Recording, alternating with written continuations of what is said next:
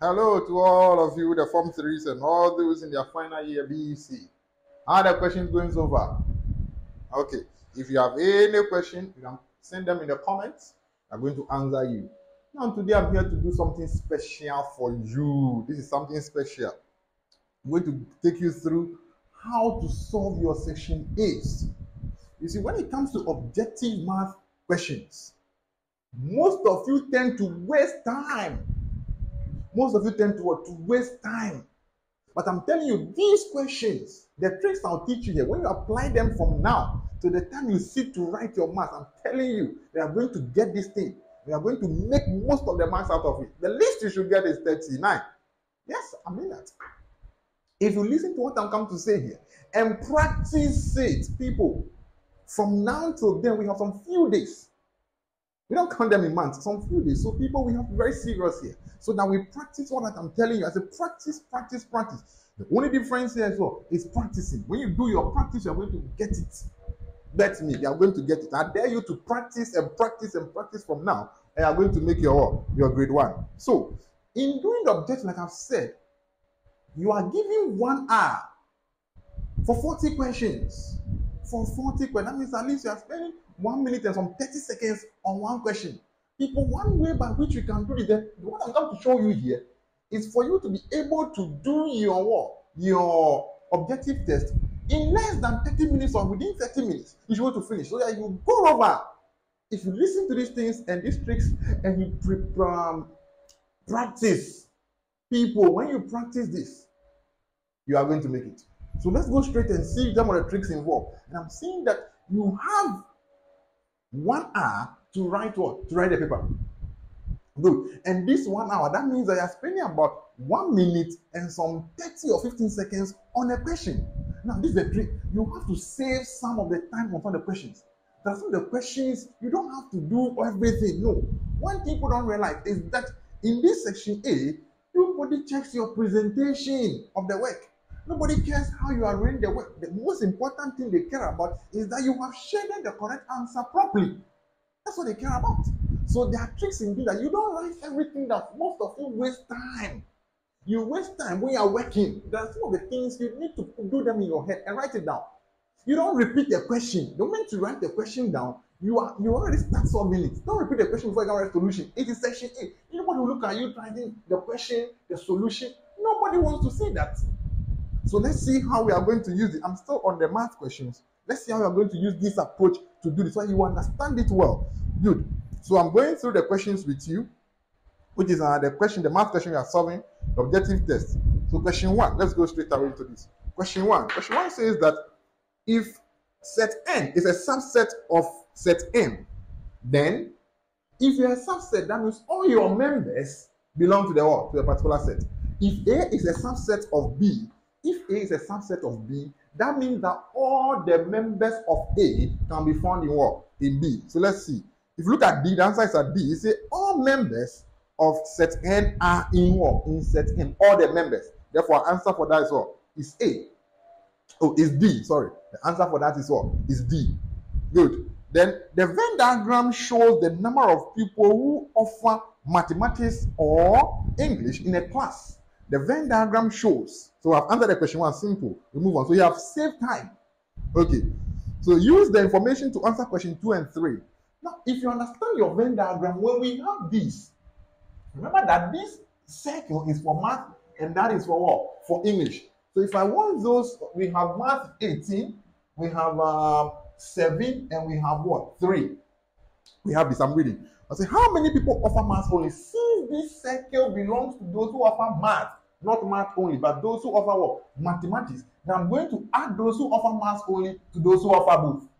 I hope you get the point I'm making here. And that will give me like 25. That gives me 25. That's 18 plus what? 7. This gives me 15, 2, so 25. My answer lies at what? At C. So there's no, I don't need to go and do plenty things. No. I add this and this one. Understand what is going on. This one. I show, okay, look at that, just circle. So I'm not even calculate this. I'll save time with this. So there are certain questions that I need to use time. Then the time I've saved, I use it for. Okay, so that is that. Then how many people offer only one subject? Only one subject. For only one subject, that means only math and only what? Only English. So I'm going to add 18 to what? So these are the only. If you want to get the only, let me just explain. If you want to get the only, always it is this crescent shape gives you what? The only. This bean shape kind of thing gives you what? The only. So those here are referred to as what? The only. That means I'm taking 3 and 18, and that gives me what? 21. Now I'm not going to write. Don't go and write down 18 plus 3. Nobody wants to see this. You can do 18 plus 3 in your head. So 18 plus 3 is what? 21. Then you shade your answer nicely at what? At D. Now simplify. Now this is where the thing is. If you want to, don't come and write the question again. Don't rewrite the question. As you write the question, you're wasting time. You know what goes on. So if I'm doing this, if I have this and I'm writing this, I'm solving. Then automatically I'll go, this will give me what? 5 plus 5. I just write this.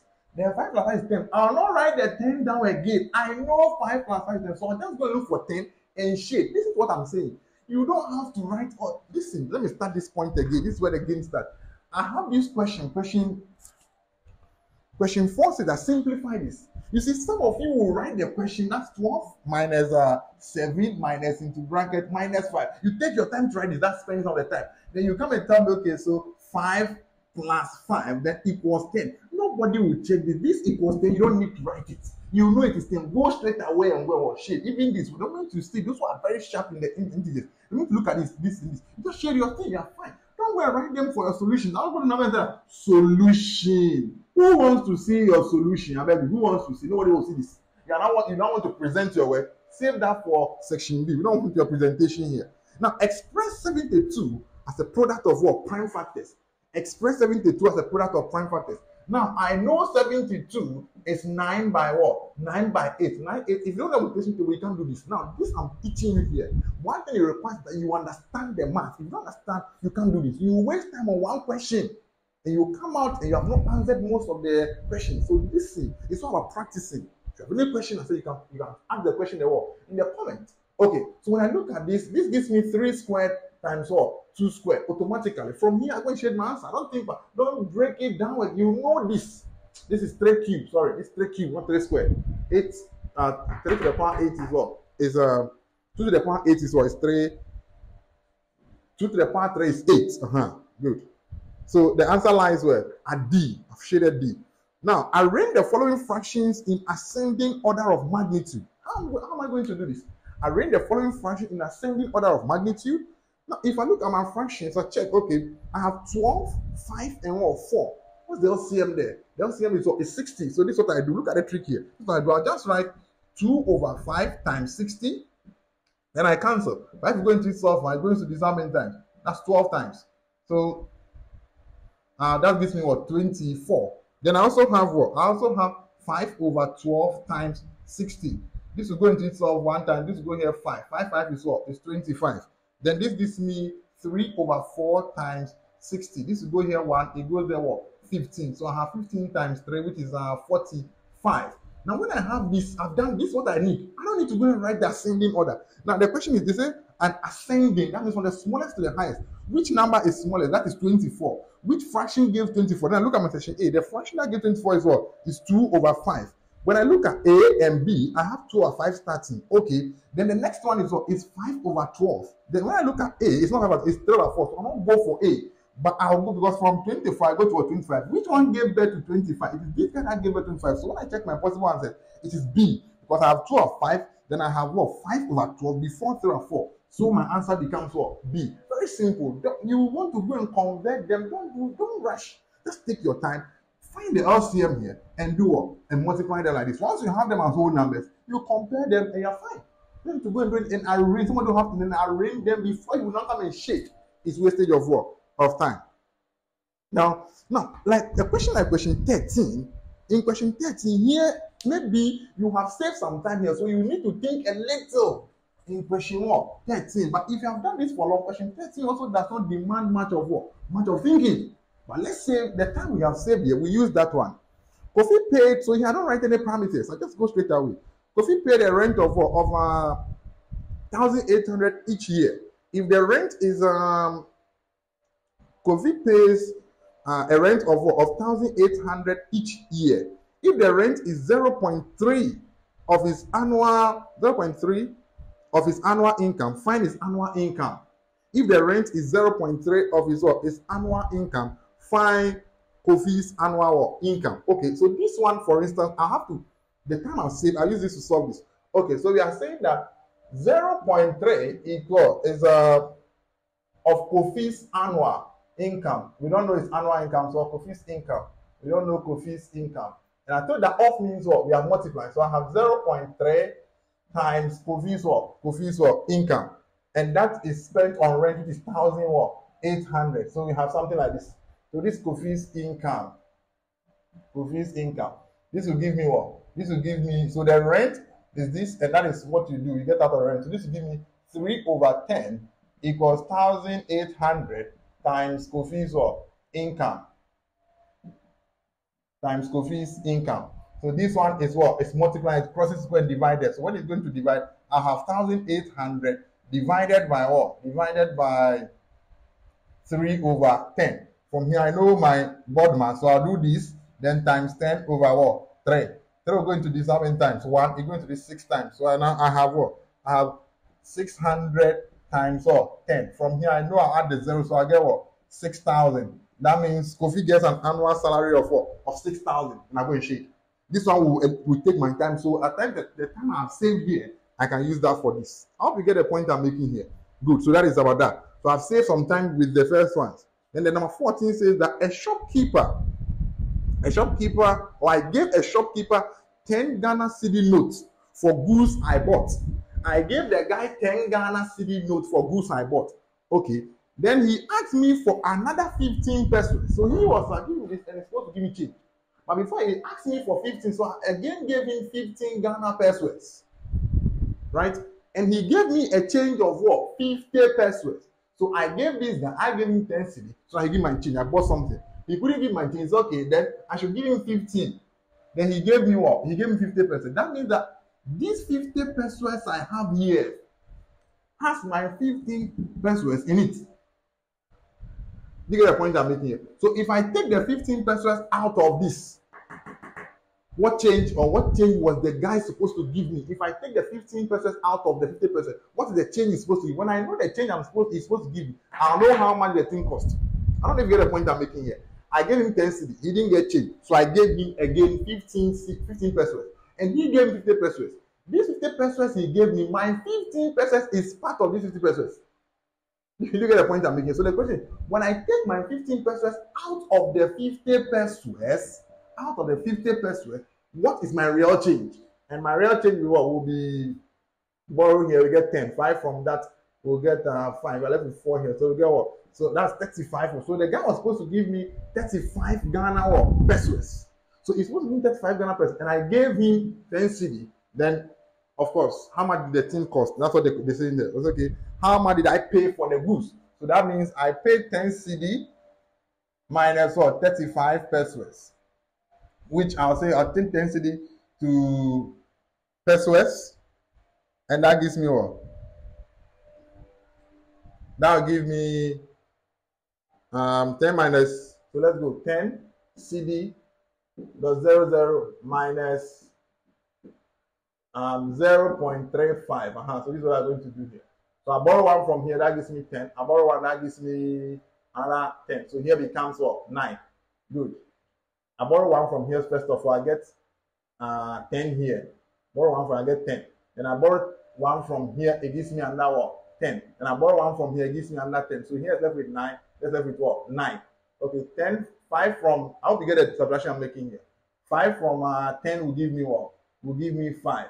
Then 3 from that gives me what? 6. Then that will give me 9. That means the thing I bought is what? It's 9 cedi 65 what? Pesos. I hope you get the calculation here. This kind of calculation is a little bit tricky, so you have to be careful. If you don't understand it, you ask me questions or you comment, and I'm going to explain them better for you. But for the sake of time, I like to go on. Okay, so that is how we answer the question or question 14. Now, question 15 also demands thinking. Okay, Kojo can buy 15 shirts. So Kojo is buying 15 shirts as well at 4 cedi. If the price if the price is increased to 5 cedi, how many shirts can he buy? Kofi or Kojo has 4 cedi and he wants to buy, so a shirt is being sold for 15. No, a shirt is being sold for what? For 4 cedi, and Kojo wants to buy 15 of them. How much is he paying? I'll get 15 by what? 4. What is 15 times 4? 4, 5 is what? Is 20. So 0 minus 2, 4, 1, 4 plus that is what? That's what? 60. Good. That means Kojo is paying what? 60 Ghana cedi for 15 shirts. That is being sold at what? At 4 cedi. Alright, the shirt has been increased from this to 5. So how much can Kojo buy now? Can he still buy the 15 shirts when one is being sold for 5 cedi? No. Let's see. So it's going to be 60. Then we divide 60 by what? By the new cost, which is this. This will go here what? Go here what? 12. That means this time Kojo can buy how many? 12 instead of what? Of 15. How do you get the point I'm making here? Kojo initially could buy 15 because one cost what? 4 cedi. And he has 60 cedi. He still has the 60 cedi, but he wants to buy the shirt, and now the price has increased to what? To 5 cedi. That means he can only buy 12 instead of what? Of the 15. So that is about that. Okay.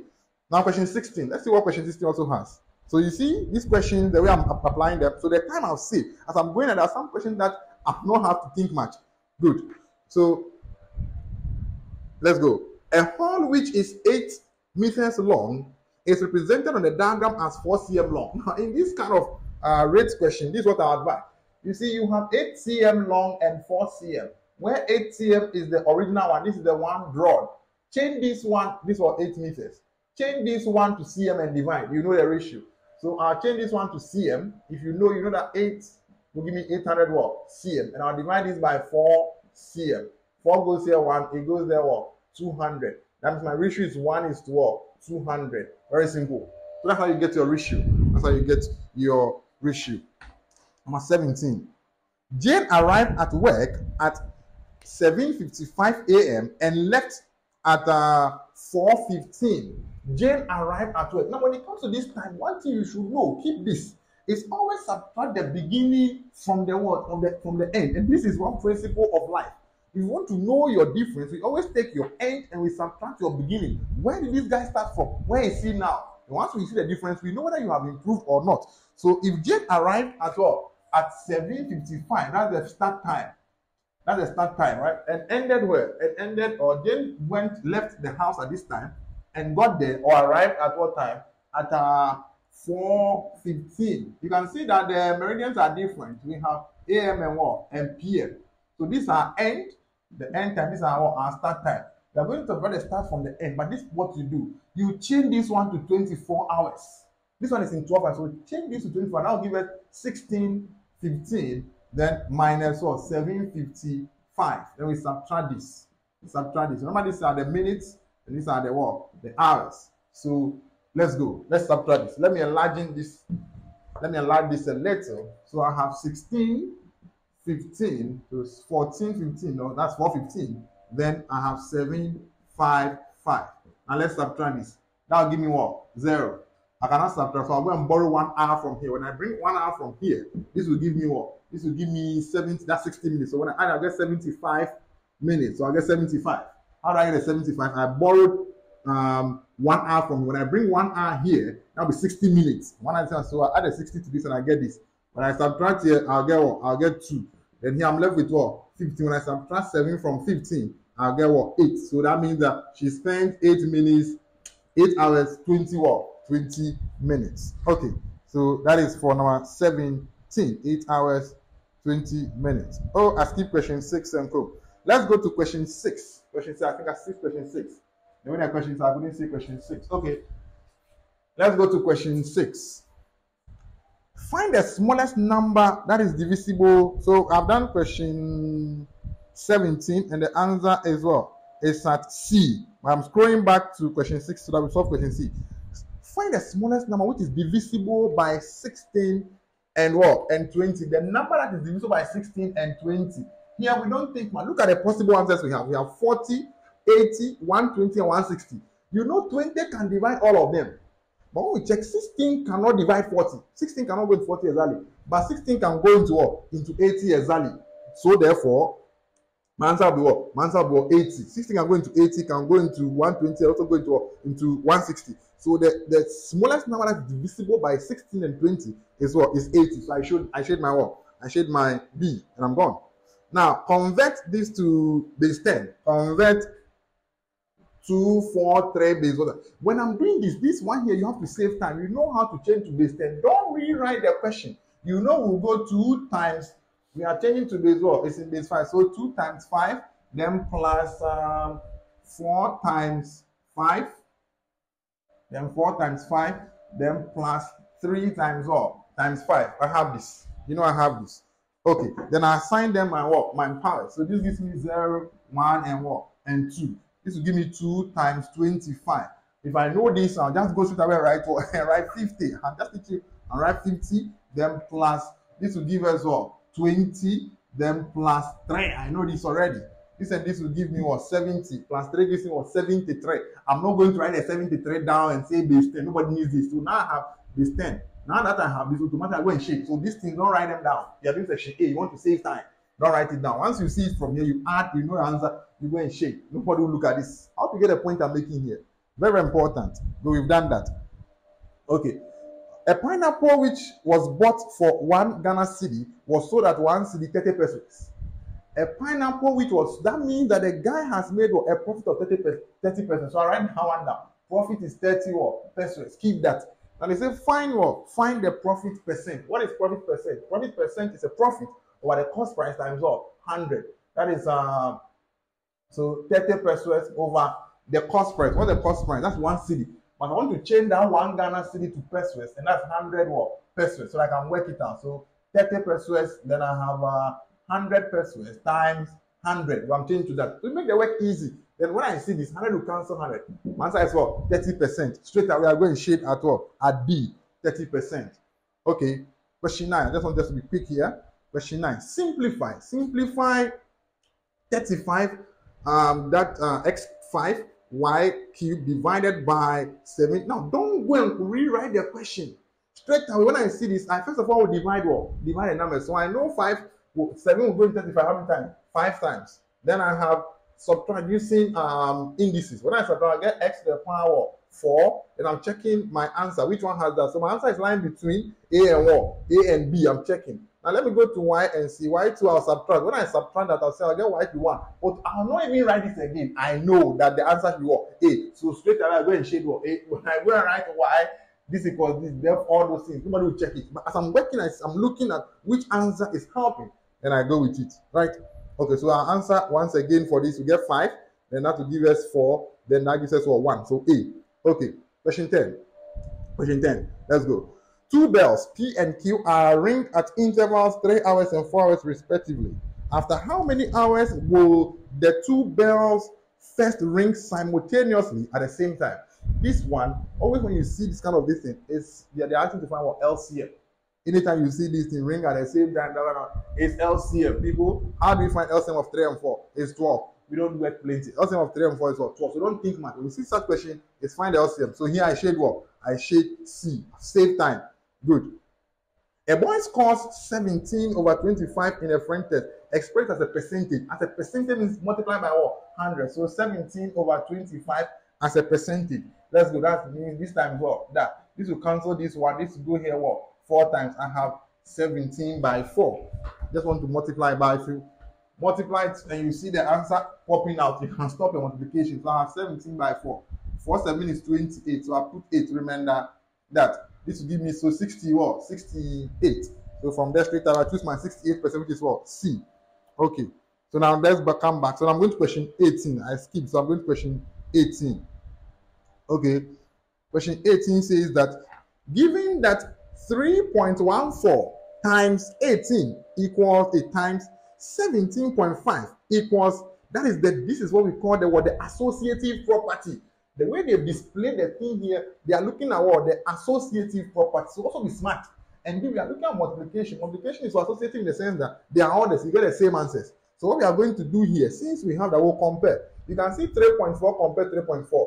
And the position of 18 has been taken by who? By 3p. So all you do is what? Say 3p equals what? 18. If you look at the position, don't forget the bracket, but first, second, third, first, second, third. The position of 8 is the same as the position of what? 3p. So take this from here. I don't need to calculate this. People, why do you calculate this? You know this will go and divide 6 times. So p is what? 6. Go and do what? Go and shade your answer at what? At C.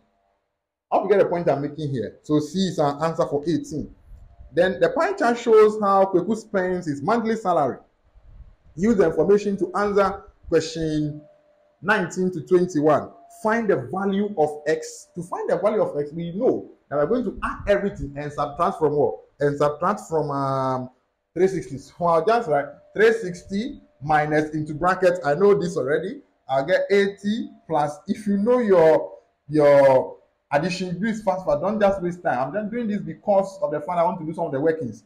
That's why I'm doing this. But what I'm telling you here is that some of these things you can add them in your head and just write it down. So we have 360 minus, when we add this to this, we'll get 95 plus, this will give me 0. That's 0. Then we add this, we have what? This is 0. That's 10.